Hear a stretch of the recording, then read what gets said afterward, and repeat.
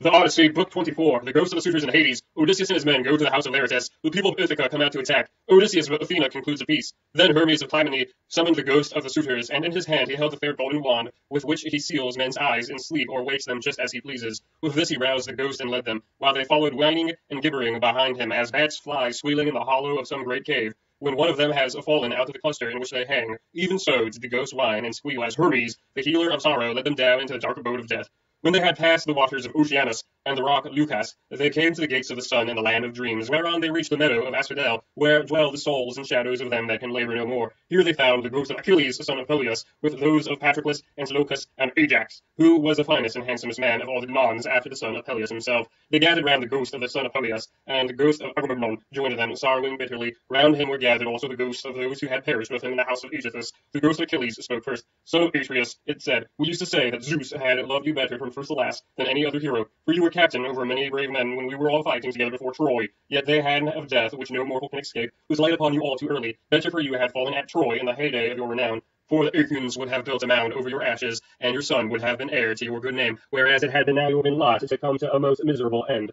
Happy, son of Peleus, answered the ghost of Agamemnon, for having died at Troy, far from Argos, while the bravest of the Trojans and the Achaeans fell round you, fighting for your body. There you lay in the whirling clouds of dust, all huge and hugely, heedless now of your chivalry. We fought for the whole of the livelong day, nor should we ever have left off of Zeus, had not sent a hurricane to stay us. Then, when we had borne you to the ships out of the fray, we laid you on your bed and cleansed your fair skin with warm water and with ointments. The dawns tore their hair and wept bitterly round about you. Your mother, when she heard, came with her immortal nymphs from out of the sea, and sound of great wailing went forth over the waters so that the Achaeans quaked for fear. They would have fled panic-stricken to their ships, had not wise old Nestor, whose counsel was ever truest, checked them, saying, Hold, Argives, fly not, son of Achaeans. This is his mother coming from the sea, with her immortal nymphs to view the body of her son. Thus he spoke, and the Achaeans feared no more. The daughters of the old man of the sea stood round you weeping bitterly, clothed you in immortal raiment. The 9 muses also came and lifted up their sweet voices in lament, calling and answering one another. There was not an Argive but with her pity of the dirge that they chanted. Days and nights, 7 and 10, we mourned you mortals and immortals, but on the 18th day we gave you to the flames, and many a fat sheep, with a many an ox, did we slay and sacrifice around you. You were burnt in raiments of the gods, with rich resins and with honey, while heroes, horse and foot, clashed their armor around the pile as you were burning, with the tramp as of a great multitude. But when the flames of heaven had done their work, we gathered your white bones at daybreak and laid them in ointments and in pure wine. Your mother brought us a golden vase to hold them, a gift of Bacchus, and work of Hephaestus himself. In this we mingled your bleached bones with those of Patroclus, who had gone before you, and separate who we enclose also those of Antilochus, who had been closer to you than any other of your comrades, now that Patroclus was no more.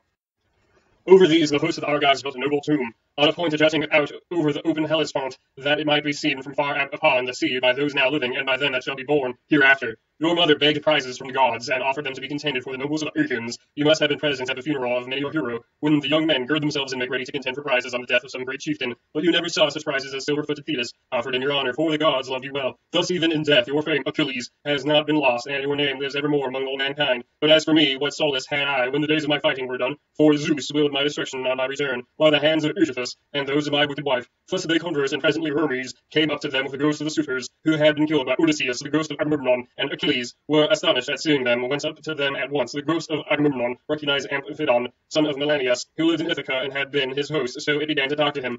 Amphimedon, it said, What has happened to all you fine young men, all of an age too, that you are come down here under the ground? One could pick no finer body of men from any city. Did Poseidon raise his winds and waves against you when you were at sea, or did your enemies make an end of you on the mainland, when you were cattle lifting or sheep stealing, or while fighting in defense of their wives and city? Answer my question, for I have been your guest. Do you not remember how I came to your house with Menelaus to persuade Odysseus to join us with the ships against Troy? It was a whole month ere we could resume our voyage, for we had hard work to persuade Odysseus to come with us. And the ghost of Amphimedon answered Agamemnon, son of Atreus, king of men, I remember everything that you have said, and will tell you fully and accurately about the way in which our end was brought about. Odysseus had been long gone, we were courting his wife, who did not say point blank that she would not marry, nor yet bring matters to an end, for she meant to compass our destruction. This then was the trick she played us. She set up a great tambour frame in her room and began to work an enormous piece of fine needlework. Sweethearts, said she, Odysseus is indeed dead. Still do not press me to marry again immediately. Wait, for I would not have my skill in needlework perish unrecorded, till I have completed a pall for the hero Laertes. Against the time when death shall take him, he is very rich, and women of the place will talk if he is laid out without a pall. This is what she said, and we assented, whereupon we could see her working upon her great web all day long, but at night she would unpick the stitches again by torchlight. She fooled us in this way for 3 years without our finding it out, but as time wore on, she was now in her 4th year, the waning of moons, and many days had been accomplished. One of her maids who knew what she was doing told us, and we caught her in the act of undoing her work. So she had to finish it whether she would or no, and when she showed us the robe she had made after she had it washed, its splendor was that of the sun or moon.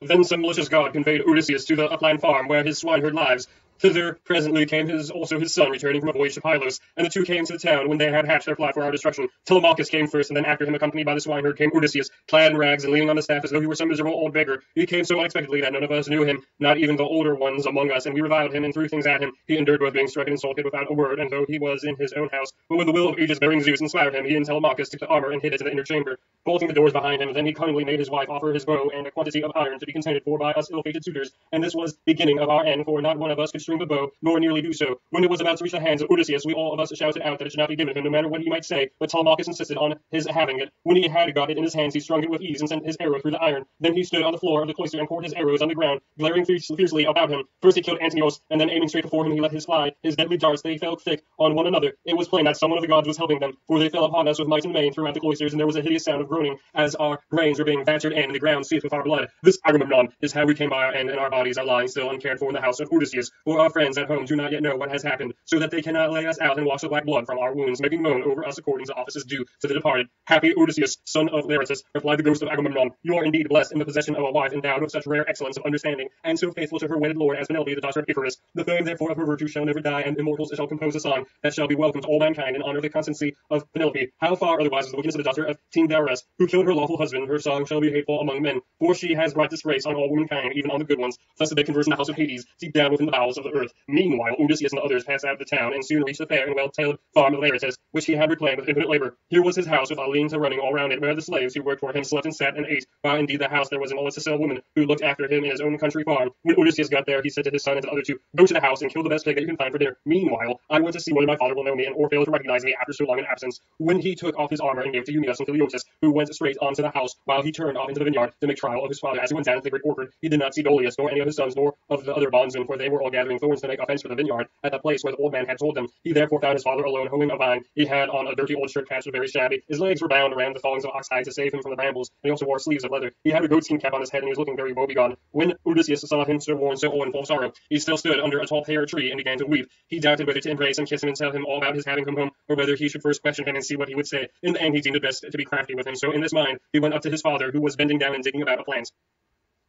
I see, sir, said Odysseus, that you are an excellent gardener. What pains you take with it, to be sure. There is not a single plant, nor a fig tree, vine, olive, pear, nor flower bed, but bears the trace of your attention. I trust, however, that you will not be offended if I say that you take better care of your garden than yourself. You are old, unsavory, and very meanly clad. It cannot be because you are idle that your master takes such poor care of you. Indeed, your face and figure have nothing of the slave about them, and proclaim you of noble birth. I should have said that you were one of those who should wash well, eat well, and lie soft at night, as old men have a right to do so. But tell me, and tell me true, whose bondman are you, and in whose garden are you working? Tell me about another matter. Is this place I have come to really Ithaca? I met a man just now who said so, but he was a dull fellow, and had not the patience to hear my story out when I was asking him about an old friend of mine, whether he was still living or was already dead in the house of Hades. Believe me when I tell you that this man came to my house once when I was in my own country, and never yet did any stranger come to me whom I liked better. He said that his family came from Ithaca, and his father was Laertes, son of Arceisius. I received him hospitably, making him welcome to all abundance of my house, and when he went away I gave him all customary presents. I gave him 7 talents of fine gold and a cup of solid silver with flowers chased upon it. I gave him 12 light cloaks, as many pieces of tapestry. I also gave him 12 cloaks of single fold, 12 rugs, 12 fair mantles, and an equal number of shirts. To all this I added 4 good-looking women skilled in all useful arts, and I let him take his choice.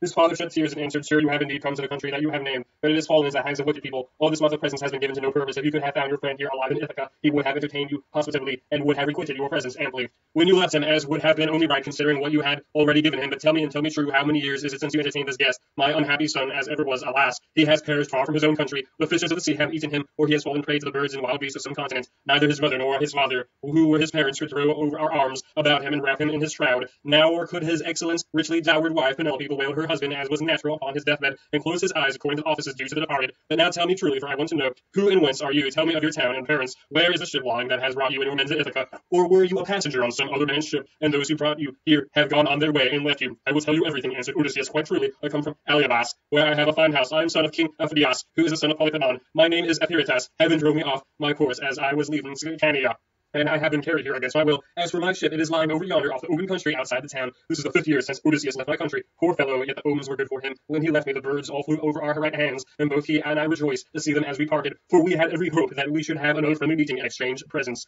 A dark cloud of sorrow fell upon Laertes as he listened. He filled both hands with dust from off the ground and poured it over his grey head, groaning heavily as he did so. The heart of Odysseus was touched, and his nostrils quivered as he looked upon his father. Then he sprang towards him, flung his arms about him, and kissed him, saying, I am he, father, about whom you are asking. I have returned after having been away for 20 years, but cease for sighing and lamentation. We have no time time to lose, for I should tell you that I have been killing the suitors in my house to punish them for their insolence and crimes. If you are really my son Odysseus, replied Laertes, and have come back again, you must give me such manifest proof of your identity as shall convince me. First observe the scar, answered Odysseus, which I got from a boar's tusk when I was hunting on Mount Parnassus. You and my mother had sent me to Autolycus and my mother's father to receive the presents which when we was over here he had promised to give me. Furthermore, I will point out to you the trees in the vineyard which you gave me, and I asked you all about them as I followed you round the garden. We went over them all, and you told me their names and what they all were. You gave me 13 pear trees, 10 apple trees, 40 fig trees. You also said you would give me 50 rows of vines. These are corn planted between each row, and they yield grapes of every kind when the heat of heaven has been laid heavy upon them. Laertes' strength failed him when he heard the convincing proofs his son had given him. He threw his arms about him and Odysseus to support him, or he would have gone off into a swoon. But as soon as he came to, he was beginning to recover his senses. He said, "O Father Zeus, then you gods are still in Olympus after all, if the suitors have really been punished for their insolence and folly. Nevertheless, I am much afraid that I shall have all the townspeople of Ithaca up here directly, and they will be sending messengers everywhere throughout the cities of Cephallenians." Odysseus answered, "Take heart and do not trouble yourself about that, but let us go into the house hard by your garden. I had already told Telemachus of Leotis to go on there and get dinner ready as soon as possible." Thus conversing, the two made their way towards the house. When they got there, they found Telemachus with the stockman and the swineherd cutting up meat and mixing wine and water. And the old Sicel woman took Laertes inside and washed and anointed him with oil. She put him on a good cloak, and Athena came up to him and gave him a more imposing presence, making him taller and stouter than before. When he came back, his son was surprised to see him looking so like an immortal, and said to him, "My dear father, someone of the gods has been making you much taller and better looking." Laertes answered, "Would it my father Zeus, Athena, and Apollo that I were the man I was when I ruled among the Cephallenians and took Nericum, that strong fortress on the foreland. If I were still what I then was, and I had been in your house yesterday with my armor on, I should have been able to stand by you and help you against the suitors. I should have killed a great many of them, and you would have rejoiced to see it." Thus did they converse, but the others, when they had finished their work and feast was ready, left off working and took each his proper place on the benches and seats. Then they began eating. By and by, old Dolius and his sons left their work and came up for their mother, the Sicel woman, who was looked after Laertes. Now that he was growing old, had been to fetch them. When they saw Odysseus, when were certain it was he, they stood there lost in astonishment. But Odysseus scolded them good-naturedly and said, "Sit down to your dinner, old man, and never mind about your surprise. We have been wanting to begin for some time, have been waiting for you." Then Dolius put out both his hands and went up to Odysseus. "Sir," said he, seizing his master's hand and kissing it at the wrist, "we have had long been wishing you hope, and now heaven has restored you to us after we have given up hoping. All hail, therefore, and may the gods prosper you. But tell me, does Penelope already know of your return, or shall we send someone to tell her?" "Old man," answered Odysseus, "she knows already, so you need not trouble about that." On this he took his seat, and the sons of Dolius gathered round Odysseus to give him greeting and embrace him one after the other. When they took their seats in due order near Dolius their father, while they were thus busy getting their dinner ready, rumor went around the town and noise about the terrible fate that had befallen the suitors. As soon, therefore, as the people heard of it, they gathered from every quarter, groaning and hooting before the house of Odysseus. They took the dead away, buried every man his own, and put the bodies of those who came from elsewhere on board the fishing vessels, for the fishermen to take each of them to his own place. They then met angrily in the place of assembly, and when they were got together, Eupeithes rose to speak. He was overwhelmed with grief for the death of his son Antinous, who had been the first man killed by Odysseus. So he said, "Weeping bitterly, my friends, this man has done the Earthians great wrong. He took many of our best men away with him in his fleet, and he has lost both ships and men. Now, moreover, on his return, he has been killing all the foremost men among the Cephallenians. Let us be up and doing before he can get away to Pylos or to Elias, where the Epians rule, or we shall be ashamed of ourselves forever afterwards. It will be an everlasting disgrace to us if we do not avenge the murder of our sons and brothers. For my own part, I should have no more pleasure in life, but had rather die at once. Let us be up and then after them, before they can cross over to the mainland." He wept as he spoke, and everyone pitied him. But Medon and the bard Themis had now woke up and came to them to the house of Odysseus. Everyone was astonished at seeing them, but they stood in the middle of the assembly, and Medon said, "Hear me, men of Ithaca. Odysseus did not do these things against the will of heaven. I myself saw an immortal god take the form of Mentor and stand beside him. This god appeared now in front of him, encouraging him, and now going furiously about the court and attacking the suitors, whereon they fell thick on one another. On this pale fear laid hold of them, and old Halitherses, son of Mastor, rose to speak, for he was the only man among them who knew both past and future. So he spoke to them painfully and in the honesty, saying, "Men of Ithaca, it is all your own fault that these things have turned out as they have. You would not listen to me, nor yet to Mentor when we bade you take the folly of your sons who were doing much wrong in the wantonness of their hearts, wasting the substance and dishonoring the wife of a chieftain who they thought would not return. Now, however, let it be as I say, and do as I tell you. Do not go out against Odysseus, or you may find that you have been drawing down evil on your own heads." This was what he said, and more than half raised a loud shout and at once left the assembly, but the rest stayed where they were, for the speech of Halitherses displeased them, and they sided with Epiphanes. They therefore hurried off for their armor, and when they had armed themselves, they met together in front of the city, and Epiphanes led them on in their folly. He thought that he was going to avenge the murder of his son, whereas in truth he was never to return, but was himself to perish in his attempt. Then Athena said to Zeus, "Father, son of Saturn, king of kings, answer me this question. Why do you propose to do? Will you set them fighting still further, or will you make peace between them?" And Zeus answered, "My child, why should you ask me? Was it not by your own arrangement that Odysseus came home and took his revenge upon the suitors? Do whatever you like, but I will tell you what I think will be most reasonable arrangement. Now that Odysseus is revenged, let them swear to solemn covenants, in virtue of which we shall continue to rule, while we cause the others to forgive and forget the massacre of their sons and brothers. Let them then all become friends as heretofore, and let peace and plenty reign." This was what Athena was already eager to bring about, so down she darted from the topmost summits of Olympus. Now when Laertes and others had done dinner, Odysseus began by saying, "Some of you go out and see if they are getting close up to us." So one of Dolius' sons went as he was bid, standing on the threshold, he could see them all quite near, and said, "Odysseus, here they are, let us put on our armor at once." They put on their armor as fast as they could, and that is to say, Odysseus and his 300 three men, and the 6 sons of Dolius. Laertes also and Dolius did the same, warriors by necessity in spite of their grey hair. When they had all put on their armor, they opened the gates and sallied forth, Odysseus leading the way. Then Zeus's daughter Athena came up to them, having assumed the form and voice of Mentor. Odysseus was glad when he saw her and said to his son, Telemachus, Telemachus, now that you are about to fight in an engagement which will show every man's mettle, be sure not to disgrace your ancestors, who were eminent in for their strength and courage all the world over. You say truly, my dear father, answered Telemachus, and you shall see, if you will, that I am in no mind to disgrace your family.